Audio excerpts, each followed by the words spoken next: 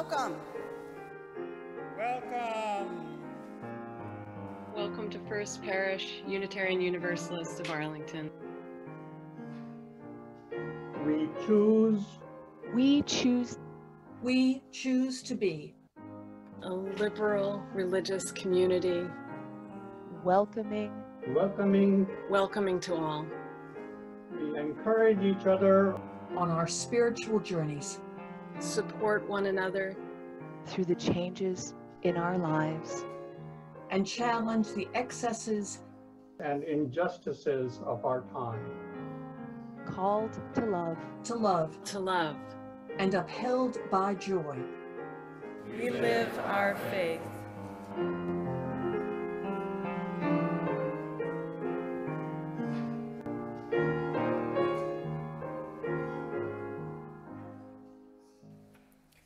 Good morning, friends. I'm David Whitford, one of the volunteer worship associates at First Parish. Whenever we gather in worship, in person or online, we bring our joys and sorrows, shared and unshared, into our time of prayer, our time of communal engagement with the sacred, however we perceive the mystery. I invite you to settle your body, both feet on the floor if that feels comfortable, shoulders relaxed, head down, perhaps, hands gently clasped at your core or open to the infinite. Settle into softness, attend to grace, and breathe. In and out, in and out, in and out. Spirit of life, we beseech you, on the threshold of a new pandemic year, already more than 5 million lives lost worldwide, more than 830,000 in the United States alone, 20,000 in Massachusetts, 4,000 in Middlesex County, 90 in Arlington. Face to face with a pandemic reality that reminds us again and again that planning is presumptuous, certainty is an illusion, life is precarious. What are we to make of this? What are we to understand? How do we respond? What are we called to create? Holy Spirit, we beseech you in the wake of the warmest December day ever recorded in Alaska, 67 degrees. In the ashes of winter wildfires in Colorado, shocked by newspaper headlines that call to us as if from Armageddon, cities swallowed by dust, human history drowned by the sea, economies devastated, lives ruined. What are we to make of this? What are we to understand? How do we respond? What are we called to create? We beseech you on the one-year anniversary of January 6th. We remember those who died on that gray winter day and in the dark days that followed, the victims of physical violence and the victims of emotional trauma. What are we to make of this? What are we to understand? How do we respond? What are we called to create? Spirit of life, come unto us, hold in our hearts all the stirrings of compassion. For suffering innocents swept up in civil war in Ethiopia and geopolitical conflict in Afghanistan.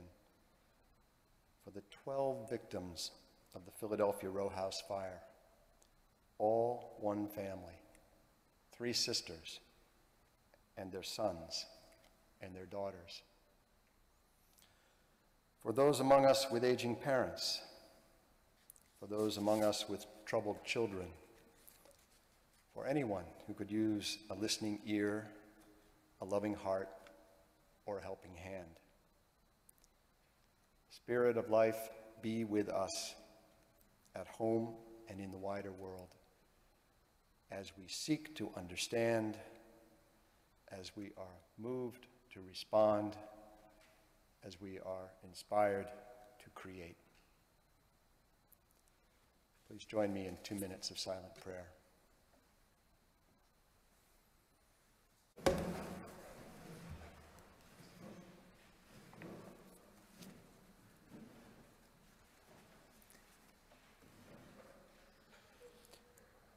I'd like to dedicate this morning's message to the memory of my mom, who would have celebrated her 104th birthday today. Happy birthday, Mom. The woman is in her mid-40s, her husband 10 years her senior. They have been married for about 15 years. To all appearances, they lead an enviable life. Accomplished writers both, they are successful, well-connected, socially engaged, and supportive of one another's careers. One evening over dinner, the woman playfully suggests that there could be more passion in their relationship. Silent for just a moment, the man tells his wife he's having an affair, then gets up and leaves. It was as if, she told me, everything around her, the world itself, had begun to collapse, as if her world were falling apart. Not far away, a young man is driving north on the interstate. His cell phone rings, and his attention is diverted for just a moment. He checks the caller ID and decides the call can wait. When he looks back to the road, though, all he can see filling the entire windshield is the big back end of a semi-trailer, his car seconds away from disaster. Fear takes control of his entire body. He only recalls the next few moments in fragments from a dream. The car braking hard, the tires screeching, the car in nether time turning in slow motion, stopping at last half buried in a snowbank piled high in the center median. Fear had taken provisional control of his actions and brought him to safety. Shortly before his death, Mark Twain mused, "I am an old man, and I have known a great many troubles, but most of them never happened." This quip points to another kind of fear, apprehension of things that may or may not take place. I think we can all agree there is no shortage of frightening developments and situations all around us.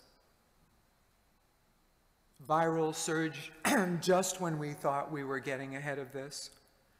Mounting social unrest, a near national assault on voting rights, the climate crisis, supply chain woes, inflation, the ongoing immigration nightmare, the rise of authoritarianism around the world, unstoppable gun violence, growing radical extremism, conspiracy theorists gaining ground, isolation in all of its attendant worries.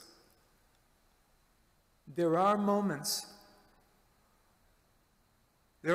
when I hardly recognize the world I grew up in, and it frightens me. As I say, there is no shortage of things that can cause us to feel fearful.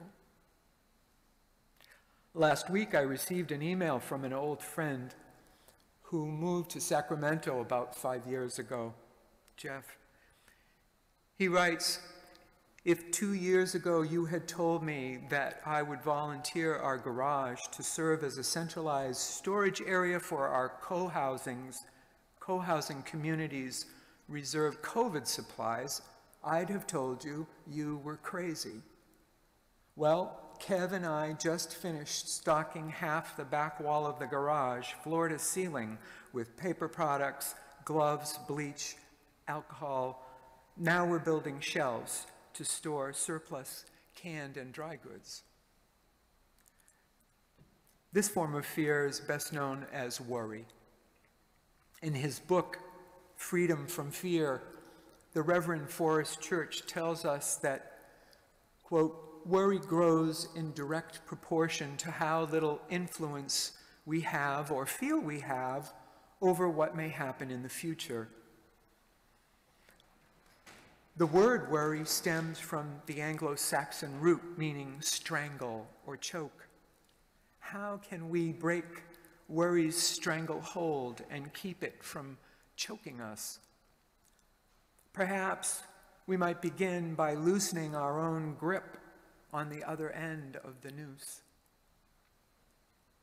Over time, we may see that the things we've been worrying about, sometimes dreading, don't occur, and that helps. But here's the thing. The energy I have spent worrying about what might happen tomorrow could have been used today to pay more attention to the people in my life today, this very moment, and the work that needs my attention today. Too often, things that may or may not feed our fears, when we could be focusing on the life that is ours this very moment. French novelist and critic Marcel Proust observed that only that which is absent can be imagined. Whenever we worry about something that might happen to us, we can be assured of only one thing: it does not exist. It is absent. The very thing we're fretting over poses no threat, for it does not exist.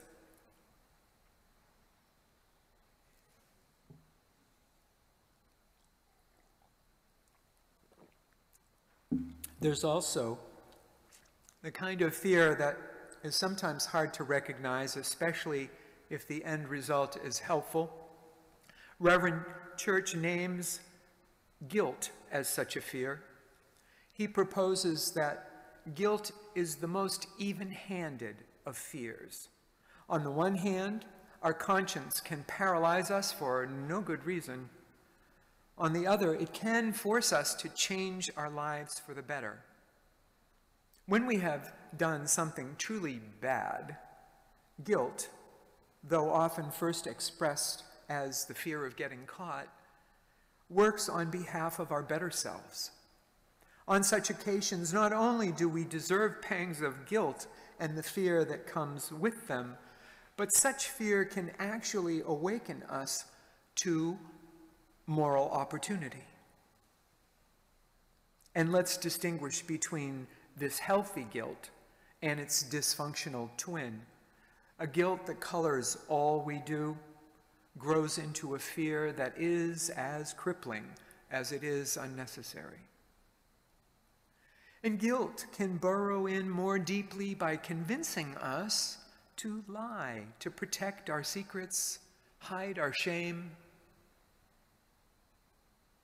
Things may go better with Coke, but guilt goes better with secrets and lies. When we lie to protect our secrets, we become more isolated and alienated from the very family members and friends who could help absolve our guilt by forgiving us. This helps explain how guilt flourishes in the darkness. Once we can own whatever it is that's causing the guilt, once we shine a light on it, fear loses so much of its grip. To err is human, and yet many of us place a very high value on perfection. Perfectionism, in psychology, is the belief that perfection can and should be attained, right? The dark side of perfectionism is the belief that anything less than perfect, well, is unacceptable. The moral perfectionist lives in constant fear because moral perfection lies beyond our grasp. And perfectionism unchecked can become a form of self-abuse. One of the personal myths that still shapes my self-understanding, my relationship with others, and how I behave in the world has to do with perfection. I'm still coming to terms with my own insecurities and fear of failure. I grew up in a family where nothing short of perfection was expected, for better or worse. This is a theme that continues to resurface as a growing edge in my ministry. And that panel of judges in my mind can be so unforgiving. Part of ministry is always risking failure and quite possibly never satisfying everyone. Intellectually, I understand that if I cannot accept my own limitations and shortcomings, it will be very difficult, if not plain impossible, to accept or offer forgiveness to others. My challenge comes in moving the understanding from the head to the heart, so that when I'm confronted by my limitations, I can accept them and perhaps even use them as a way of relating and connecting to others. There's a Gary Larson cartoon I've always loved. Two elderly Larson-esque women are standing behind a locked door, peeking out the window at a monster standing on their doorstep. One of the women is saying to the other, "Calm down, Edna. Yes, it is a giant, hideous insect, but it may be a giant, hideous insect in need of help." Fear happens. Fear is a part of being alive, and we cannot make it look pretty. If we didn't feel fear, we wouldn't know when we were in true danger. Fear is a universal reaction against the possibility of loneliness, of death, of not having anything to hold on to. Fear happens. And what will be our response? Often our singular reaction to change, to being reminded that we are not in control, is anger. Often our initial response to fear is anxiety. Often our gut reaction is just to shut down. But as meaning-making, world-creating beings, we can choose from a near infinite variety of human responses on how to deal with fear. Unlike the animal world, the human world is open to possibility, not closed. Other animals enter the world with a very specialized, firmly directed drives. As a result, they live in worlds that are more or less determined by instinct. The animal world is closed in terms of possibilities, programmed, as it were, by its very constitution. The mouse lives in a mouse world. The horse lives in a horse world. There is no human world in this sense.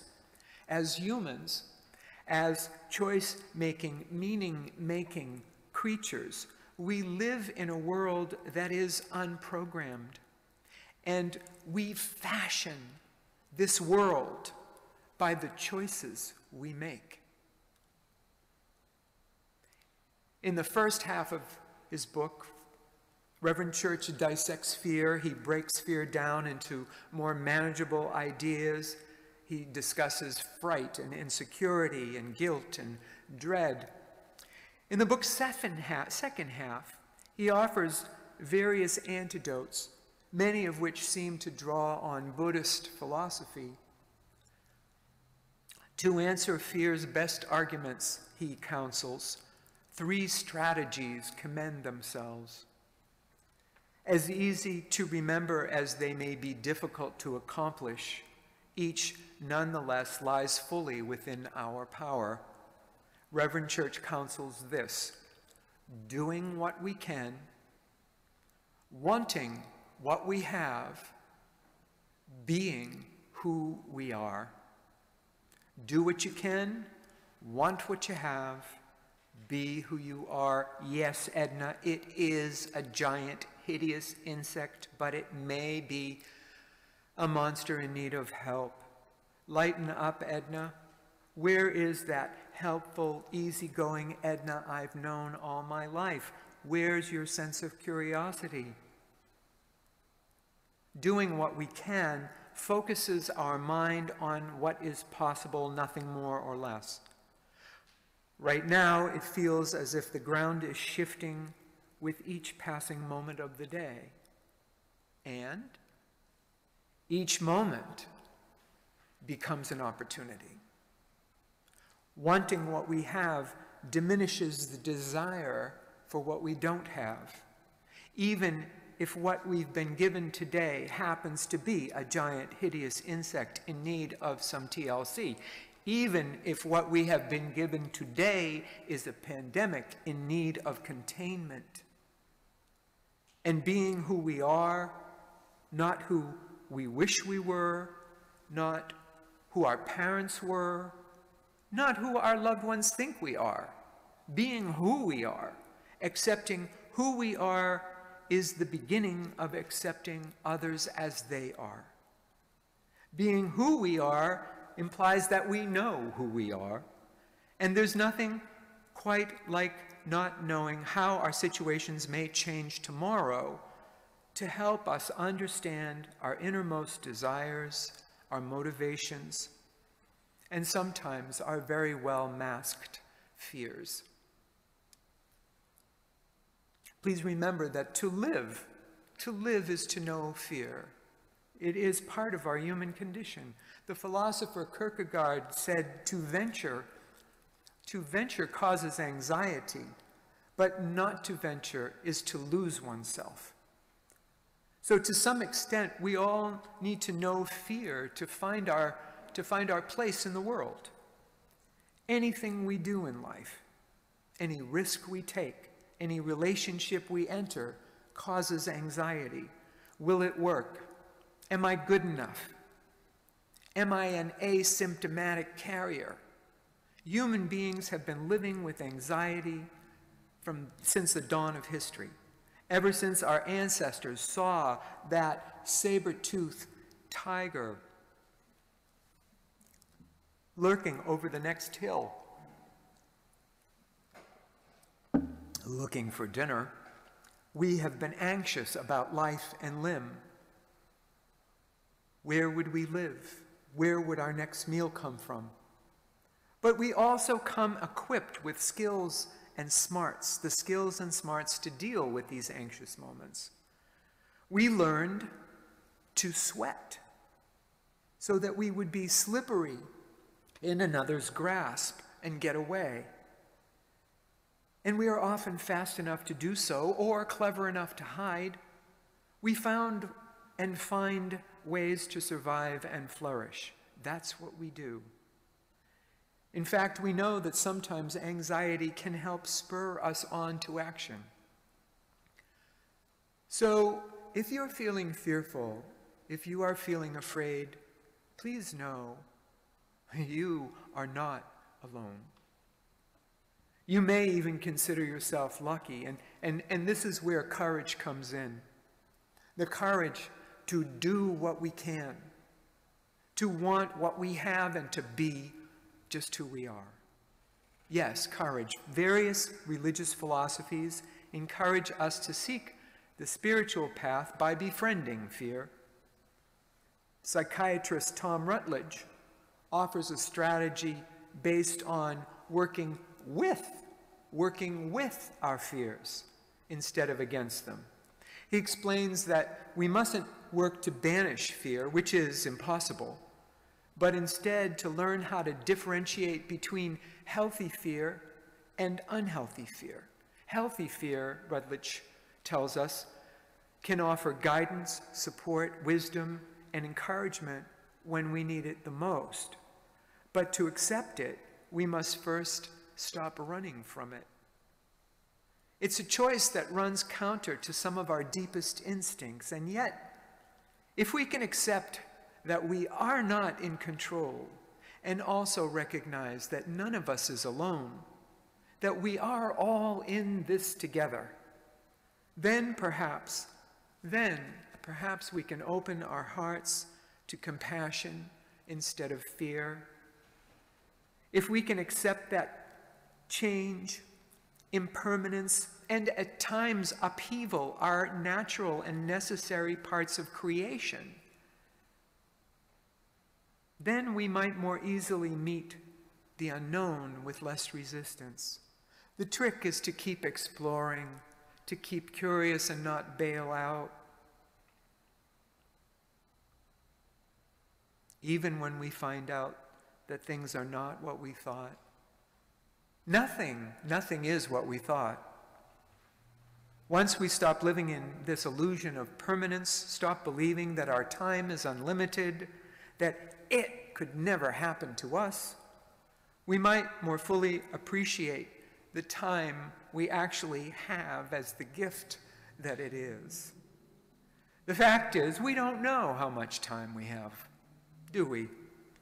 Compassion matters today. Accepting the impermanence of our lives can help us bump elbows with our fears and learn to live more fully, more meaningfully, more courageously in the face of fear.